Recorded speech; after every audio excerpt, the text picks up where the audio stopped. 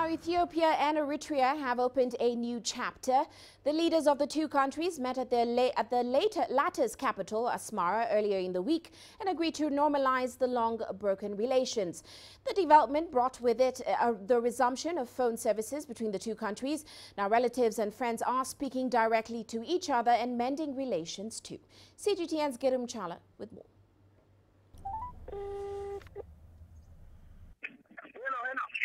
Girum nang kadisaba Girum nang dena.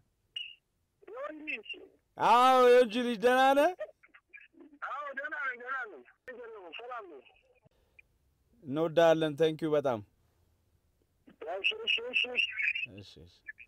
Well, there you go. The relationship between Ethiopia and Eritrea has been something remarkable in this African continent. These are one people, two countries.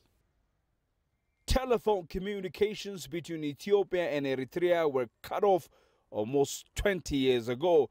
Families had almost no way to communicate one another until now. The prefix number, which is 291 from Eritrea, and the prefix number of Ethiopia 251 was blocked. And now immediately we unblock this thing and then we connect. And the interconnect is extremely, it's working in a good way. The resumption of the phone service has excited many here. People were even calling random numbers at Asmara to speak to Eritreans. There was a big excitement. Everybody was trying to call directly. And my team is also, they were working 24/7 to make this thing okay, and then to make the connectivity very fine. Then, of course, there is a satellite communication, and the interconnect goes through the third party.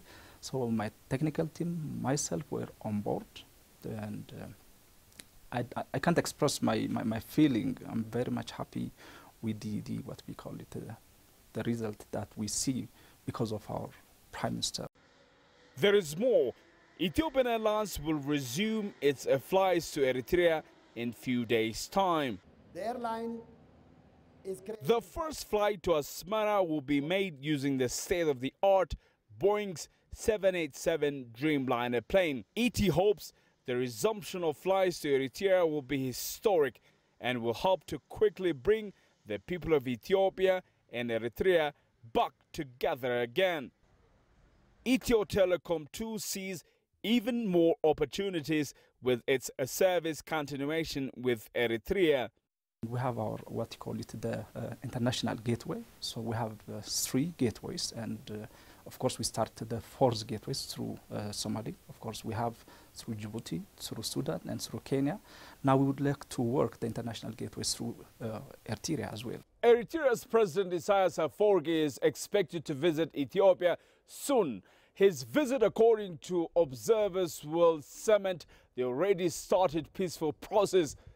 These are exciting times for both Ethiopia and Eritrea. Girum Chala, CGTN, Addis Ababa, Ethiopia.